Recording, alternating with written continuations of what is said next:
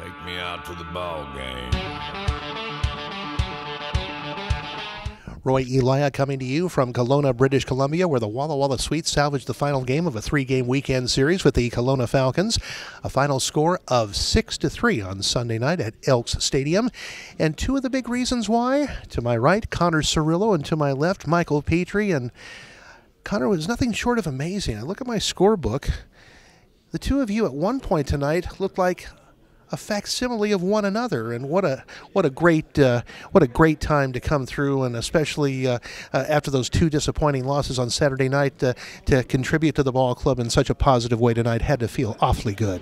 Yeah, it was nice to get 2 hits in tonight, and the sack fly felt pretty well too. It was nice following Michael's footsteps after I hit after him today. We kind of went hit to hit, and it was a nice little thing we got going. And talk about the play defensively. Backpedal, backpedal, backpedal. Oh, my right fielder. Hello. Yeah, it was pretty funny. I thought they were going to call me off or, somehow get under the ball, but I guess not. So I threw my glove up there, caught it, and landed in Ben's arms. And talk, if you would, about what this means for the ball club going forward, going into Bellingham on Monday night. Well, it's unfortunate that we can't get seal the first half as first place, but hopefully this win puts us in a better place for the following half, and we can get rolling again.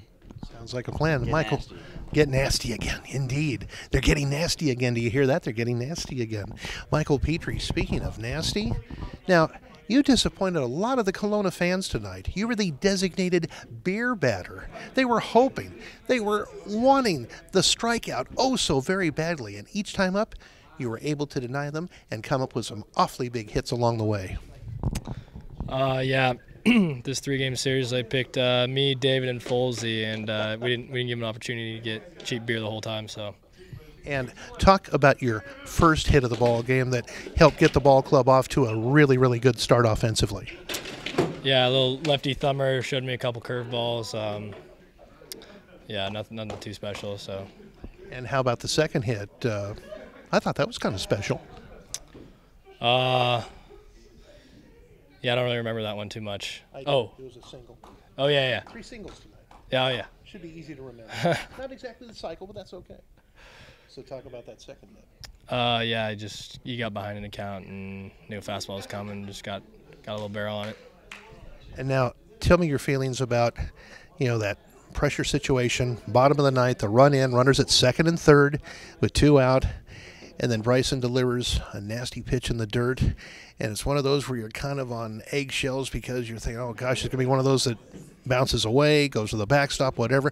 But you were able to smother it and then get the tag applied for the final out of the game.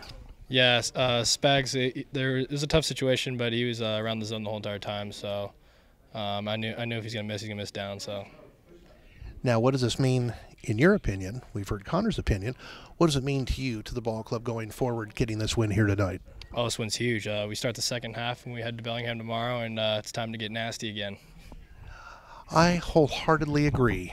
For Walla Walla Sweets, Connor Cirillo and Michael Petrie, and the gentleman who choreographed that wild scene a moment ago by way of chairs from Kelowna, British Columbia, with a very unique edition of the post game. I'm Roy Elia.